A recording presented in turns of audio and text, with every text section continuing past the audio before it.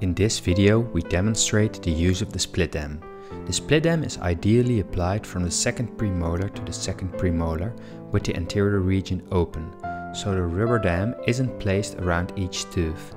The Splitdam can be applied when there is an orthodontic retainer and it's not necessary or possible to isolate every tooth. How do you apply the Splitdam and how do you know where to punch the holes? With the stainless steel Damit template it is easy to punch the holes for the Splitdam. The triangle in the middle shows the location and size of the holes. These locations can then be marked with a marker or a pen. After marking these locations, you will see the same triangle on the rubber dam. We advise to use the largest hole in the rubber dam punch. You have to check carefully whether the punch is completely free of all the rubber dam. The moment you do not remove it, the punch may no longer cut good and clean holes, and you can run a considerable risk that the rubber dam will tear when applied. In addition, the presence of leftover rubber dam can also cause the wheel to stop running properly and damage the wheel. This can also ensure that you can never punch clean good holes again, in which your punch will have to be replaced. The residual rubber dam can be easily removed with a perio probe or regular probe. When cutting the holes, I always like to place the rubber dam on the frame. I make sure the wheel runs well and I cut the 3 holes. When cutting every hole, it is advisable to check whether the punch does not get stuck anywhere and it cuts beautiful, round and clean holes.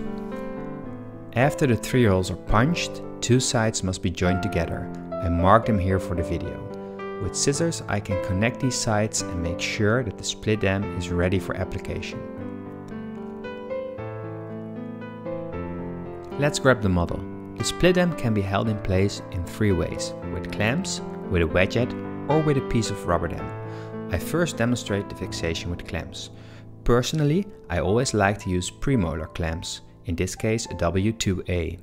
After application of the clamps, the rubber dam can be placed.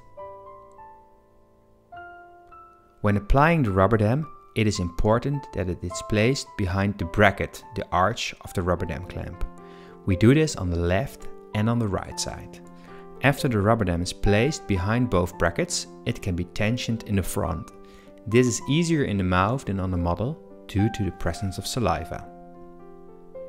You can pull the dam over the anterior teeth with your fingers. Because the holes are placed quite close to each other, the rubber dam is under tension, so it automatically remains apically of the teeth.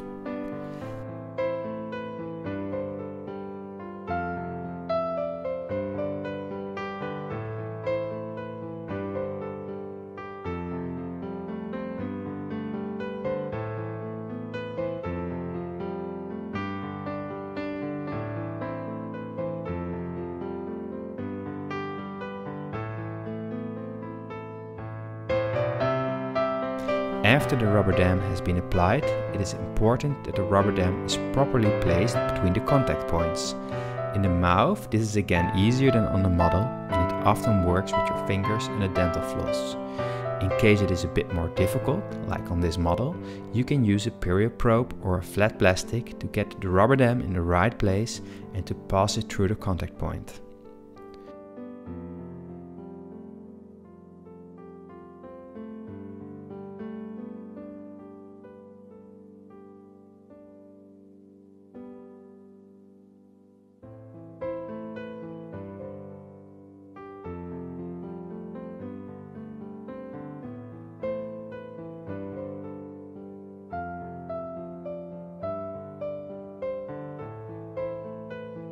The moment you want to pass the dental floss behind the clamp, you will often see that it hangs on the tooth behind it.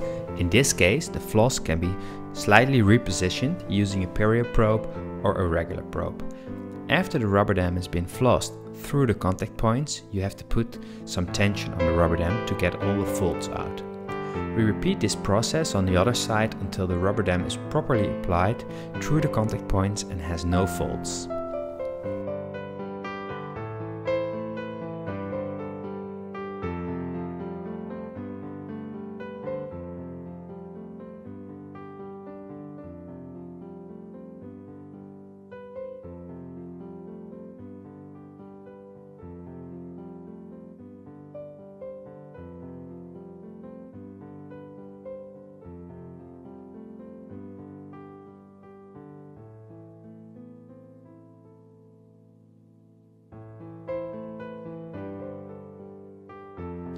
The Splitdam has now been applied, and sometimes it may still be necessary to adjust your frame so that it's nicely in the middle and the patient's nose isn't covered.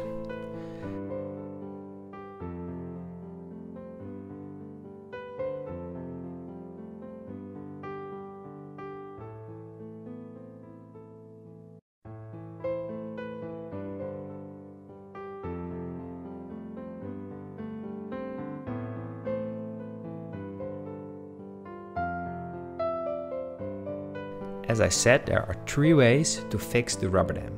In addition to using clamps, you can also use wedgets. What you could do is stretch the rubber dam in the mouth and then put a piece of wedget through the contact point, but you will need help for this. Your assistant could either hold the rubber dam in place or apply the wedget.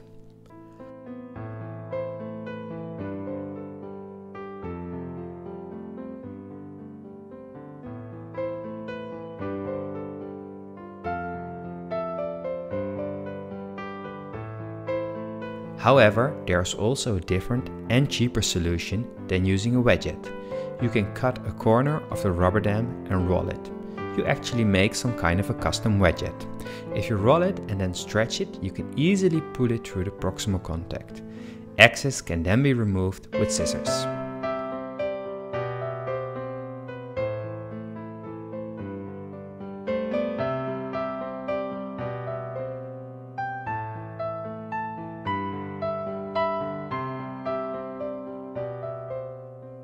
Now you have seen how to apply the Splitdam and fix it in 3 different ways.